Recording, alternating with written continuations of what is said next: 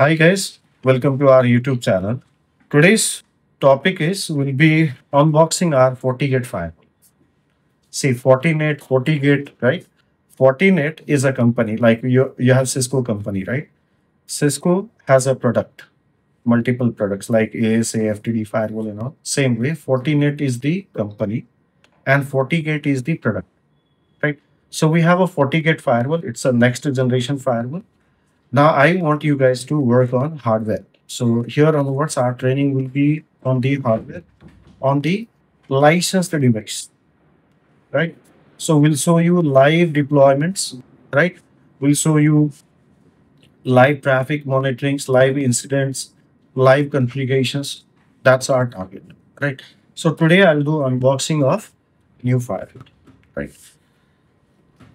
So here you can see this is hardware and so you can see this is our FortiGate firewall hardware, right? And its model number is 40F. The model number of this particular firewall is 40F, right? And here are some instructions given, like how do you register, how do you connect with cloud, right? So licenses are also included here. This license, if you see, they have included cloud setup. You see it's written here, cloud setup. Can you guys see here? Written as a cloud setup. It means there are two ways of controlling this firewall. One would be physically you can connect. Second is configure some IPs and connect this to cloud. We call it as a Forti cloud. So we have a Forti manager, right? So you get a free from physical access. Now, once you connect this firewall to a Forti cloud, no matter wherever you are, log into a Forti cloud, you get access to your firewall, live monitoring, live configuration, everything you can do to the cloud itself. And in a cloud itself, you get again three facilities: management, monitoring, and you get sandbox. Sandbox is like the extra attacks that comes, unknown attacks that comes, that will be stopped by your sandboxing. So Forti sandbox gets included in the Forti cloud. So Forti cloud includes three things, right? As I told you, monitoring, analyzing monitoring, plus management and sandbox. These are the three things that comes. So for that, you need a license. Without license, not possible. That's why we have purchased box this time, right? Now, this firewall hardware also has multiple facilities, multiple advantages that your software does not have. For example, we have VDUMS facility. Now, what is VDUMS? Like if you are aware of any other firewalls, like let's say ASA, mostly of you guys are aware of, right? So in ASA firewall, you have multi-contexting, right? In a firewall, I mean in a hardware, you have a feature that supports only with the hardware. I mean, inside a box, I can split into multiple virtual firewalls. I'm not talking about the virtualization that you do on the VMware or ESXi, not that. That's a virtual machine. I'm talking about the hardware. Inside a hardware, you can break your hardware into multiple firewalls. Internally, I mean, virtually, you can create, like in ASA, we call it as a multi-context. Same thing we can do here. We call it as a VDUMS. So in a VDUMS, what we can do, let's say VDUM depends like how many VDUMs you can create. That totally depends on license file. So if let's say basic firewall license allows you to create 10 VDUMs, it means I can create 10 virtual firewalls. So one virtual firewall, I can use it for my personal setup for NH traffic. Another I can use for traffic monitoring. Another I can use for student access. Like that, I can create multiple VDUMs and I can use it. So you guys can also have hands-on access to your real devices. That's the main target, right? Now, in this hardware, you'll see This is the front panel. Okay. In this front panel, you can see it's written here Fortinet company and FortiGate firewall. And what is the model number? 40F. Now, if you want to know a specification of this firewall, like what is the throughput supported, right? Now, next generation throughput will be different. Interface throughput will be different. Feature wise, different throughputs you'll get, like for IPsec, you'll get a different throughput. For intrusion prevention, you'll get a different throughputs. There are different type of throughputs that you get based on the features, right? This firewall has a different architecture compared to other firewalls. So modular based architecture this firewall has, right? Now, what is modular based architecture? Those things are explained in our classes. So when you attend the live classes, right, there you'll understand what is the architecture of your FortiGate firewall. Like checkpoint firewall has 3-tier architecture, right? After that, Palo Alto has SP3 architecture. Same way, FortiGate firewall has modular based architecture, right? So you have a hardware on top of that. Inside the hardware, you have onboard chips. On top of that, you have FortiOS operating system. On top of that, you have modules, and those modules are surrounded by FortiGuard subscription. I mean, on top of that, we have a subscription. Each module is like we have a firewall module, we have a IPS module, different modules are there. Now, what's the benefit of modular based firewalling?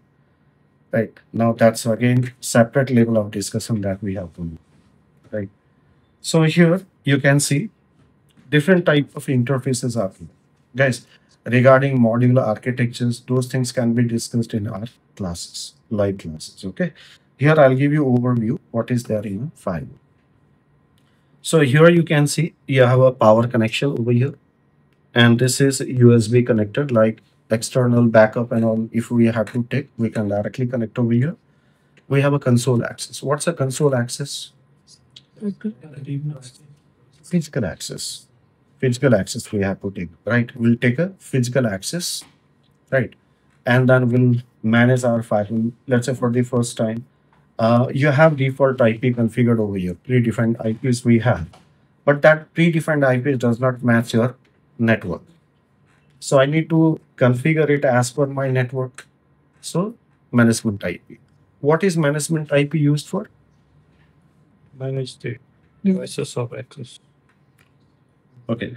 See, this is console port, right? This is for physical access, not for management. Here we have multiple ports, right? 1, 2, 3, 4 ports we have. We have a dedicated WAN interface, right? I can connect to any one of this port. Like first port will be considered as a management interface. So I can connect my interface.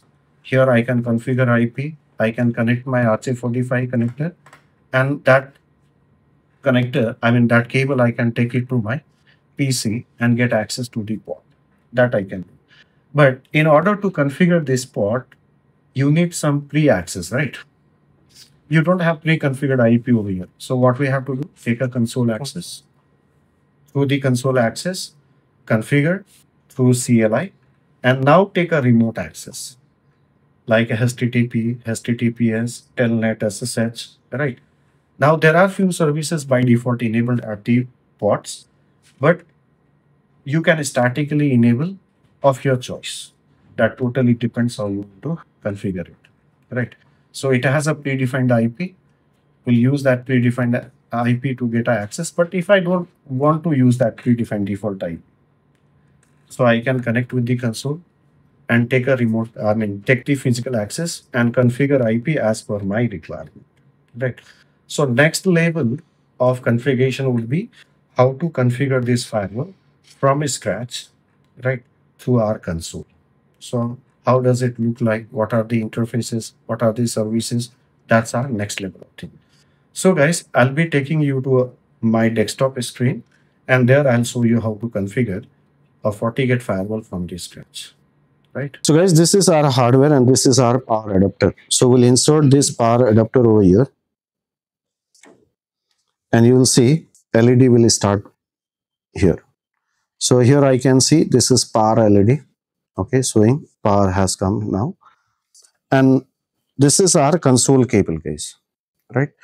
So this console cable, let me tell you, see earlier our PCs used to come with serial port, right? So this serial port, no more we are having in our PCs, right?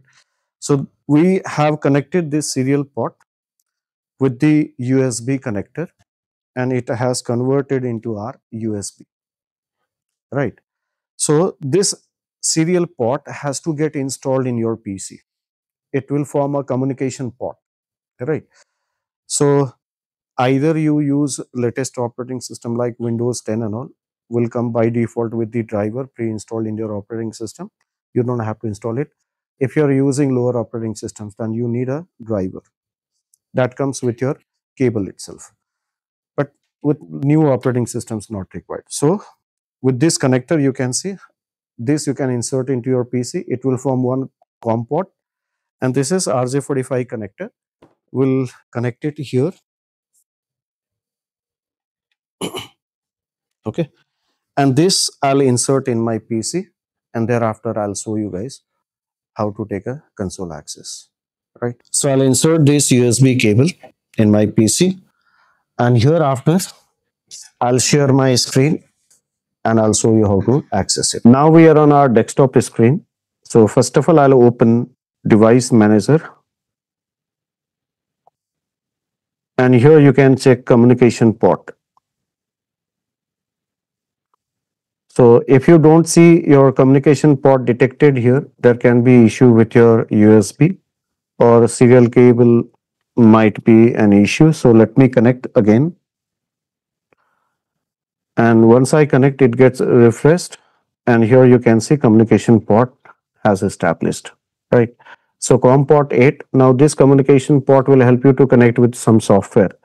So open PuTTY software, and here serial number, right?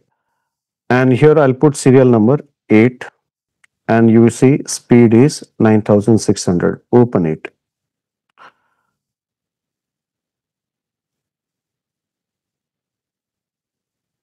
You will get the access. But sometimes you might get zigzag type of options and all, not getting a fresh desktop CLI access. Then you should make some changes here itself.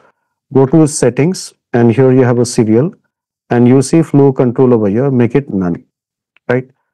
So any disturbance you have in a CLI access, that will be cleared, and you can get your text in a fresh way. Now here login is admin, default admin, and there is no password by default, guys. No password means no, nothing. Simply press enter. Asking for new password. I'll set a new password.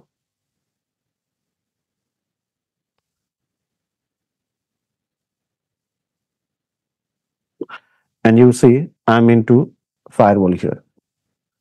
So system interface. If you give this command, it shows you this interfaces over here, right? So these are the interfaces, right? So total interfaces you guys can see here. And what do you see here? There is one interface which is having pre-configured IP address as a 192.168.1.99. So I need to connect my laptop, and I need to connect to that particular interface where this IP is configured. And you see these are the services allowed by default. As I told you, these are the default services allowed here. Now, if you want to modify this, right, you can modify. Now here, you see static IP has been already configured, right? In some firewalls at the interface, you'll see DHCP enabled. Let's say, for example, at the WAN interface, what is set here? Set mode DHCP. It means at the WAN interface, if I connect the interface, cable, right? If I have a DHCP pre-configured in my network, it will receive IP address from the router, DHCP router, and it will come here. And at the LAN interface, I don't have, right? And at the management interface, if you see, this is a different link over here, guys. Okay, this I'll talk later. Right now, you can see we have the management interface pre-configured, right? That's 192.168.1.99. At which interface? LAN interface itself. Right. This I can use it for management purpose. Right. See, this name LAN, WAN, it's all customizable. I can manage it. I can put it as a MGMT. Since that firewall which I had shown you, right, 40F does not have a dedicated management interface. Though you keep taking the higher models, right? Higher models, if you go, right, you'll get a dedicated management interfaces. Now, depends, right? What firewall suits your requirement? For me, this firewall requirement is fine. You have a dedicated console interface and you have the WAN interface. You have LAN interfaces. At the LAN interface itself, one of the IP is pre-configured here. Now, this changes if you want to do, you can do it as per your requirement. So, this configurations and all, I'll be showing you guys in a next part of the video where I'll be showing how to take a remote access through telnet, SSH, depending on what service you enable, right? Right now, if I start enabling those services, if I start doing a configuration, it will take a long time. So in a next video, I'll show you how to configure.